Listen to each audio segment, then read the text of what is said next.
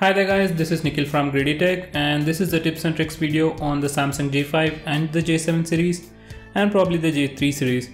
All the three phones have the same tips and tricks, so that's why this is going to be the same video for all the three devices. So anyway guys, for the demonstration I'm going to use the J5 and this is how the lock screen on the device looks. I'll be starting off with some basic tips and tricks, going on with some pretty interesting and advanced stuff. So they are not arranged based on importance, so simply browse through the video, just skip the things that you already know and know about the things that you don't know. So anyway guys, let me just start off with the things on the lock screen. So this is how the lock screen on your J5 or J7 or the J3 looks like. And on the left we have the shortcut for phone dialer, on the right we have a shortcut for the camera. So if you want to quickly open the phone dialer, simply swipe it like that and it will open the phone dialer. Usually it opens the phone dialer, but if you have multiple phone dialers, it will ask you to choose the default one. So let me go with the stock phone dialer. Let me do that once again. And there you have it. Now to quickly open the camera, we can simply swipe it from the right like that to open the camera app. Now you can swipe up to unlock the device, or else you can simply swipe down to check out the notifications. You can swipe down once again to access the notification toggles. In the security settings, you can choose to display the notifications or the notification toggles. So I'll show you that later. So for now, these are all the things that you can do on your lock screen. Even when your device is locked, you can simply double press the home button to quickly open the camera app. As you can see, we have now opened the camera app with just double clicking the home button without unlocking the device. We can do it even when your device is locked with a password or a PIN, but when the device is locked, you won't be able to see your previous images. So that's something really nice. This is how the stock touch-based home screen looks like. So I've just removed the widgets and added few shortcuts. So anyway, these are the tricks that you can do with the home launcher. So simply press and hold on the home screen and you will get additional options. If you go to wallpaper, you get the option to change the wallpaper of the home screen, but on the top left corner of the screen, you get additional options to change the wallpaper of your home screen, lock screen, or both home screen and lock screen. So if you want to change the lock screen and home screen wallpapers, I can do that. I can choose between any inbuilt wallpapers, or I can go to gallery and select one of my images. Now just press and hold. And there you have it. Just click set as wallpaper and it will be applied as the wallpaper. And if you check out the lock screen, even the lock screen wallpaper has been changed now. The next option is to add widgets. So if you just select that, you get the option to add widgets. So these are all the widgets that we have and we can add any one of these. You also have the option to change themes. To change themes, you need to first download them, and to download them, you need to sign into your My Galaxy account or the Samsung account. So these are the themes that I've already downloaded. So just download it and click apply to apply a particular theme. Just give it a second. As you can see, the wallpaper has been changed. The icons for the stock applications have been changed. And if you go to the notification area, the toggles background, the toggles color, and the icons have been changed. If we go to the settings, even this area has been changed. So this is a material design. If you like it, you can stick with it, or else once again you can change the theme. As this device has an AMOLED display, I usually prefer to keep something black. In the app, you have the option to either go with the free themes or you can even buy the themes. So this is the black theme that I've just downloaded and applied, and as you can see, everything is black or at least gray, and it looks really amazing. So anyway, that's the themes part and you can change it to whatever you want. Just press and hold the home screen once again and you have the option for screen grid. So you can change the size of the grid from 4x4 to 4x5, 5x5, and I guess that's pretty much it. So if you change the size of the grid or if you simply increase it, the size of the icons reduces. So if your parents or any elderly person with eyesight issues is going to use this phone, just stick with the 4x4 grid. So let's go back. Let me just change the theme to the stock theme so you might not get confused with anything else. Now this is the app dialer where all your apps are located. On the top you have the option to search for applications. You simply select that and search for any app that you want to find.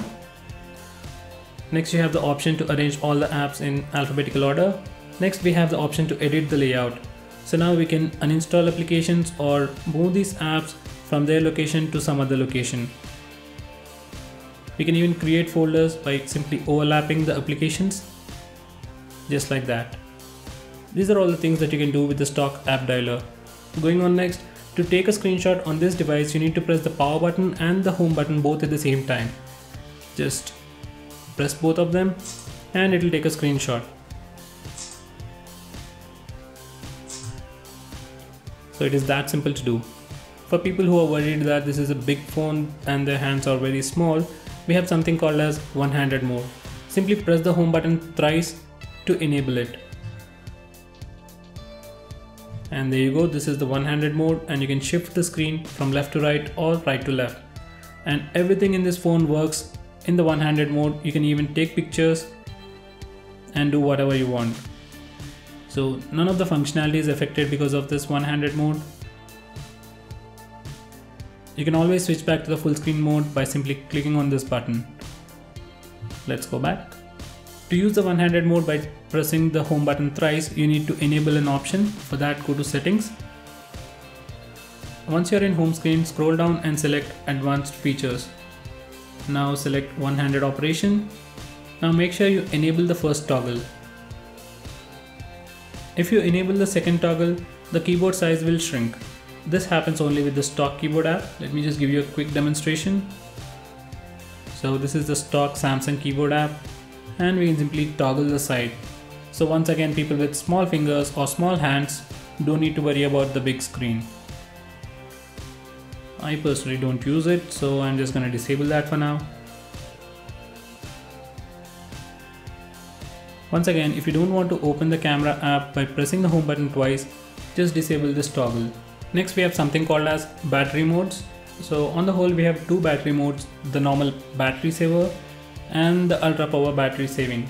So for that, just go to settings and select battery, and now you have the power saving mode and the ultra power saving mode. If you just go to the power saving mode and enable it, it will simply reduce the CPU frequency and disable background data usage. If you enable the power saving mode, it will simply decrease the performance of the CPU and restrict background data usage. But if you are really low on battery, then you can switch to ultra power saving mode, and once you enable that, all the smartphone features of your phone will be completely removed and your phone will become like a normal featured phone. You'll have just options for making calls, reading messages, taking notes, and that's pretty much it. You won't have access to internet, camera, or any battery consuming applications. As you can see, this is how the ultra power saving mode looks, and what you're looking is called as grayscale mode. So you don't even see colors, everything is simply black and white to save battery life. Let's say you're having 10% of battery life and you switch to ultra power saving mode, you can definitely last maybe 7 to 8 hours of battery life once you're in this mode. You can still use your phone for basic stuff like making calls, messages, browsing the internet, calculator, voice recorder and memo. You can even change these shortcuts, and that's pretty much it. For example, we are having 60% of battery and our estimated usage time is approximately 1.7 days. So normally this isn't very useful, but when you're really low on battery and you don't want your phone to die on you, this is definitely a must-have feature on every Android device.